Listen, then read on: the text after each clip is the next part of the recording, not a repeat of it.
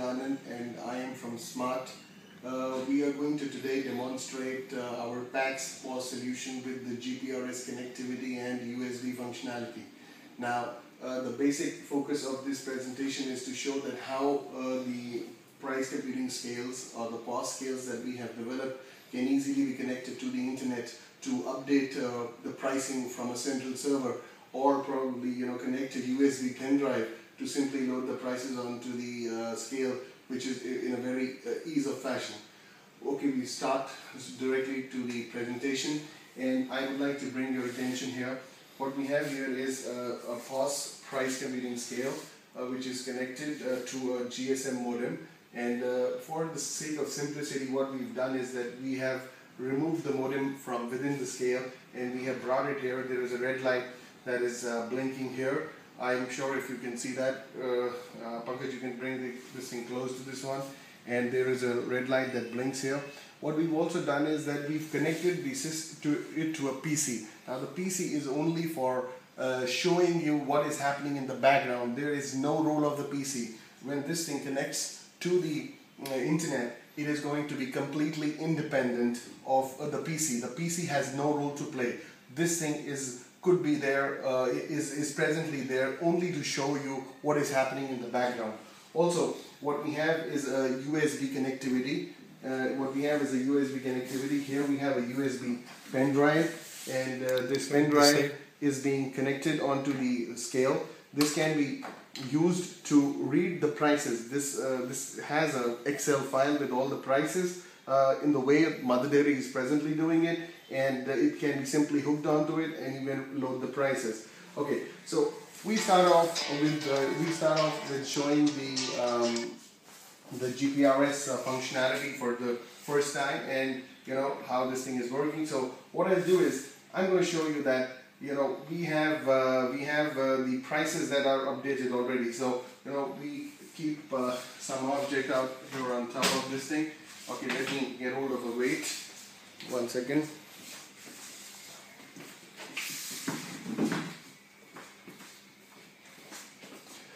Okay, so we have a piece of weight here which shows here, and it shows 2 kg and it is showing 35.80. The price of apple is 17.9 rupees, and what we do is that we are going to see the next PLU. The next PLU is potato with a price of 19.90, maybe the third PLU, which is onion. So let's say we do the deletion of the process. Please go function 9. It's asking a password to delete the prices, and I am going to erase all the prices that are now existing in the system. Okay, press the tear button, and it's going to wait for a while. In about 20 seconds, all the prices in the scale are going to be deleted, and it is going to be waiting for it. I'm showing you. You don't have to do this process on a daily basis, because once the prices are being downloaded, they're going to be overwritten, and this is only to show that already how the whole thing is working. Now when I press 1 PLU, it shows no name, that is, there is no existing item. 2 PLU, no name. 3 PLU, no name. You just saw that there were apple, potato and onions on each of these PLUs. Alright, now we go on to see how easy it is to update the prices from the internet. So what we have is basically we have a small piece of Excel file, something like this, wherein all the prices are being there. We have the price, the names of the items are similar to what the names are for Mother Dairy. So we have apple, potato, onion and so on, all listed here.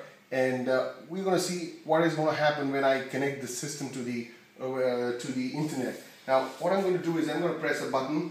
You can come closer, Pankaj. And I said press function and 6. Okay, oops, that function 6. Now as soon as I press function and 6, you can see there is an activity which is going on the background. Now we're showing this screen to show what is happening on the background of the scale. These are the PLUs that are now being downloaded from the internet. Now it's waiting, it is processing the data, and after the processing completes, it's going to come back to the weighing mode. And we saw that all the prices were cleared. Now we again come back. It took about 20 seconds to download the almost 250 PLUs from the internet, and we press 1 and PLU. There you see the prices are 17.90. Back on it, the price is 2 PLU is potato, 3 PLU is onion. Alright, so what we do is that, and we can see that, okay, 1 PLU, the apple was showing whatever the price was 35.8, it's showing still the same. Let's do one thing, let's update the prices on the internet.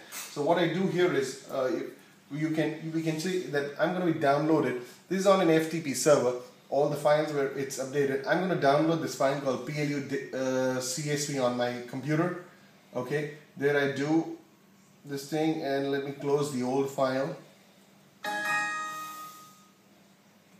Okay, I've closed the old file. I download this particular file. It's asked me whether I need to overwrite this original file. I said yes. So what I've done is I've downloaded the old file from the internet. The file has successfully come on my system, and I press 1. This is the particular file which is there, or the prices that are presently prevalent. Let me change for simplicity's sake. Let me say if Apple 1 was changed to Apple 2, and let's see what this change comes here or not. And let's say the price was $17.90. I changed the price to $22.10. Let's say potato was now, instead of $19.90, it is about 21 rupees. Onion was 9 rupees 90 paisa. I'm going to change it to 8 rupees 21 paisa, 8 rupees 20 paisa. Okay, so I'm going to be doing only these 3 changes right now, and I'm going to save. It asked me whether to save the file. You see, we're using Excel out here, and I said yes, and we're going to close this file now. And I say you made changes. I said yes, that's complete. Now what I'm going to do is that the saved file is now I'm going to be uploading this particular file from my PC. So where is PLU? Now this thing, there we are. There is a file, and I upload this file onto the net. On uploading, it asks me whether I overwrite the new file. So I said yes, overwrite it, and now the new file is there. Now the items that are there should be that the items that we've loaded is we've changed Apple. You see the price, the item here is still Apple, and we've changed it to Apple 2 on the server, and we've also changed the price. So what I'm going to do is I'm going to again pull the prices from the net, and this could be again ad hoc, or it could be demand based. We could also set up a regular interval, maybe every day 6 o'clock in the morning. The system automatically checks with the internet whether new prices are available, or we could set up an alarm from the SMS server saying that alright, update the prices immediately. So let me say I'm going to update function 6, and again we look at the back end, what starts happening on the back end. You see, it is now again fetching the data. It has got connected, it is fetching the new file, and the data is being downloaded. This data is whatever, again I repeat, this is only the background. I'm showing you what is happening in the background. The actual activity is happening within the scale. And now we're back. Once we now again do it, 1 PLU, we see that Apple was changed to Apple 2, and the price has changed to 22.10, which means that it has picked up the prices. And you see it's happened only in a less than matter of 30 seconds. The price is downloaded. We also changed the rate of item 2, which was changed from I think 19 rupees to 21 rupees. We changed the price of third item, onion, from 9 rupees 90 paisa to about 8 rupees 20 paisa. So you see all those changes have been implemented. Now, so all this thing happened with a small modem that went into the system, and there's a complex piece of software that is running on the background and doing things. Okay, now this is just one option. The another option we've implemented in the new POS scale is that we've incorporated the simplicity of Excel into our scales. And we assume that maybe you would be having 5 or 6 scales in your organization in one location, and we would want to update the prices maybe from a USB disk. So again, if you can come here, I'll just do this. I'm going to again clear the PLUs from the system. And so I enter the password 654987, which is the password presently designated for clearing all the PLUs. So I'm going to be deleting all the PLUs. And this particular USB is presently having the same Excel file with the old values, of course. And I'm going to be putting this onto the system and try to read the values from the Excel that's inside this. Okay. So